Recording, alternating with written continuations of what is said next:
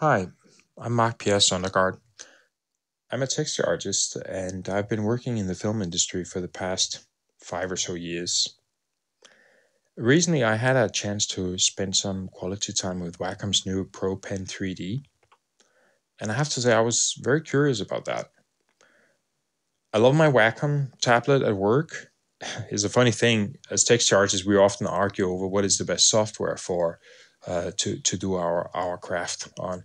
Do you swear by Mari, Substance Painter? There are texture artists that still use Photoshop extensively, or maybe even Nuke. I've met texture artists that did most of their work in Nuke. But do you ever stop to take a moment and just look down in front of you on your desk, look at your trusty Wacom tablet, think about how much that enables you to do the creative work that you do? Well, I certainly do because um, without the artistic brushstrokes and all those movements that you can do with your stylus and your tablet, I don't know what I'd do. I don't think the software would matter all that much if I didn't have that kind of haptic precision control. But as for navigating a 3D scene, I see a lot of artists that use Wacom tablets with styluses for their 3D navigation. It's just never been right for me. I've always been very skeptic about that. I feel like I need three carefully separated buttons, and that's what a mouse gives me. And if I don't have that, I make too many fumbling mistakes for it to be worth my while in a production. You're always busy. You don't have time for things that doesn't work just right. So obviously I'm very keen to explore this. So let's have a look at it. So here we have it, the new Pro Pen 3D in the beautiful cigar tube that Wacom seems to put their styluses in. And when I my first impression when I take it out and I just hold it in my hand is that it feels really light, but at the same time, the the top end of the stylus feels a little bit heavy, which sort of despite despite the stylus feeling so light, it feels light. So I feel like I'm not holding anything here. It doesn't bother me. It doesn't sort of like encumber my hand. But then it's not so light that it just sort of flies out of my hand because of this the metal part here at the top end of the stylus. That's very ingenious. I like that. I feel like I can just hold this forever and never really notice that it's there. You got your normal pen tip here with a million levels of pressure control. I'm sure it is by now. And then instead of this sort of this lever style button where you got like a seesaw with two buttons, one on each end. And that's the one I always mess up as I'm trying to figure out which one is middle mouse button, which one is right mouse button as I'm using it for 3D navigation, or rather failing at using it for 3D navigation. Then we got a special extra button there, and they're carefully separated. I like that. So let's see what we can do with that. So here we are in Houdini, a simple, very simple 3D scene, and I'm using my trusty Wacom Mobile Studio Pro. So let's see. So if I'm interacting with my scene just with the pen nib here, the tip of my stylus, that grabs a hold of the scene and allows me to rotate the scene around any axis that I want. Very neat.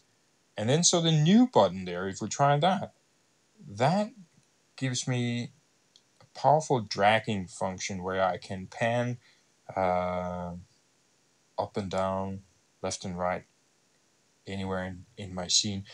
Typically you would have that on your alt and middle mouse button, and that's usually the one I struggle with when I do 3D navigation, or I've attempted 3D navigation with a regular stylus.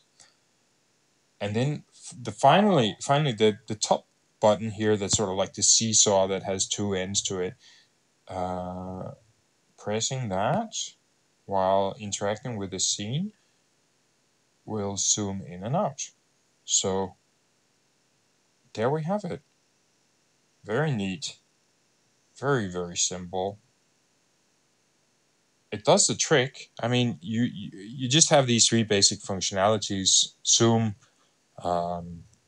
roll, and and pan, and they're all neatly encapsulated in the pen.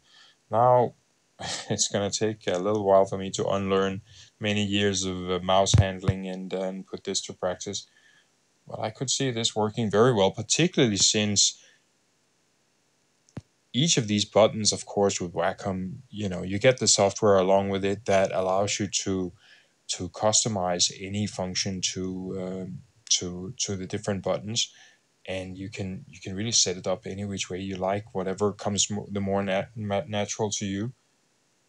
So this will be very powerful if you put in a little bit of legwork to sort of unlearn your previous navigation muscle memory. I mean, you have all that in your muscle memory, so to speak, and and replace that with this very intuitive and artistic tool.